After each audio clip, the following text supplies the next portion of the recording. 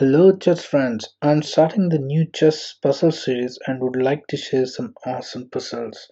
I'll be going through various tactics, tips, initiatives, strategies in this series. I would like to show how to identify tactics in various kinds of positions.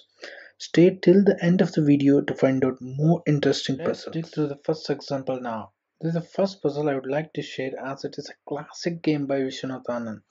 This is a game between Javier Gil Kepep and Vishwanath Anand in 1986. Anand is playing black pieces here and black to move in this position.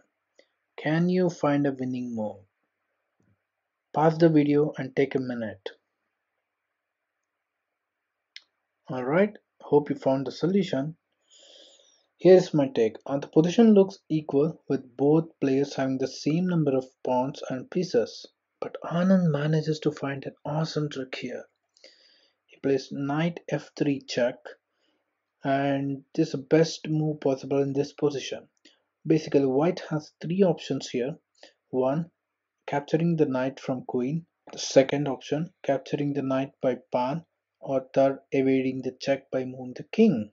Let's go through one by one. The first one, the queen captures the knight, results in the loss of material. Rook captures the rook, and black wins easily.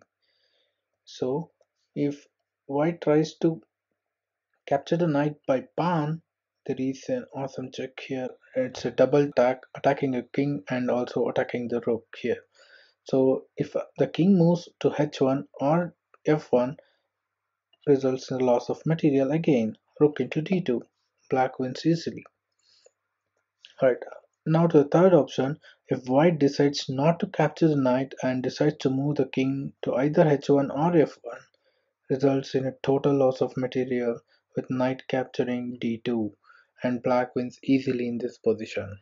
I'll be doing more puzzles like this, and for more puzzles check out my Instagram, Facebook page in the link below.